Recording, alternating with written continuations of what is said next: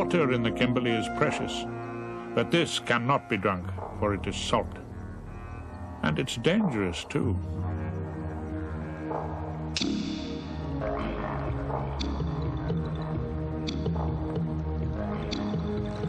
The saltwater crocodile is a loner.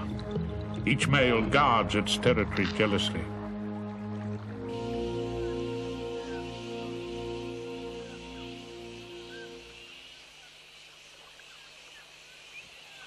Just now, his hunting ground includes a most desirable asset. A colony of 20,000 black flying foxes, which for a few weeks will roost each day in the mangroves by the bank. It has become his favorite basking place.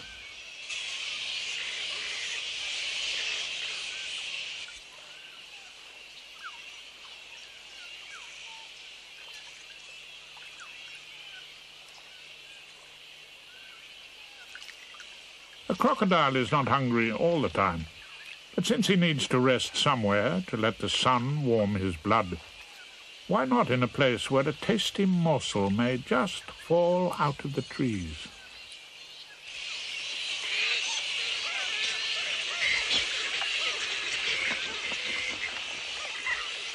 This time the bats do not oblige, but still a meal is on the way, flapping up the riverbed on the incoming tide. The croc has eyes to see and a nose to smell, but he can also sense the least vibration in the water beneath him.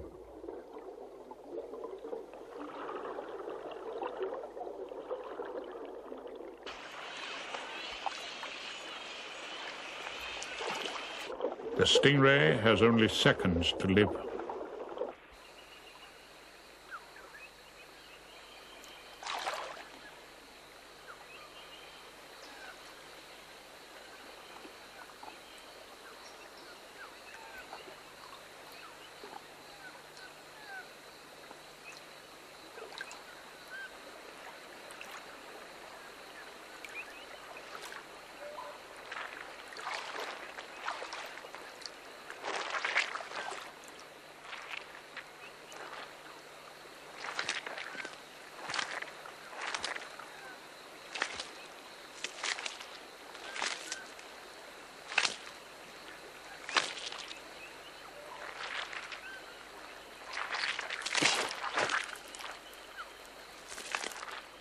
Crocodiles cannot chew.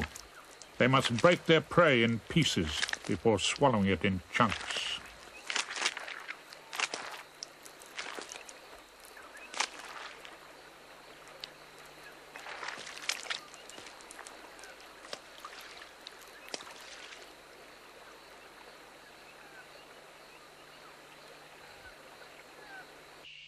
The light fades early in the deep gorges of the Kimberley.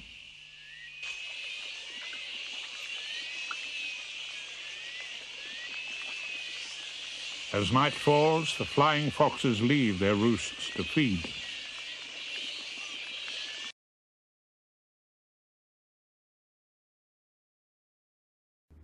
The monsoonal climate, with its dry and wet seasons, creates this rich environment and gives refuge to a profusion of wildlife, some of which is rare or endangered, like the saltwater crocodile.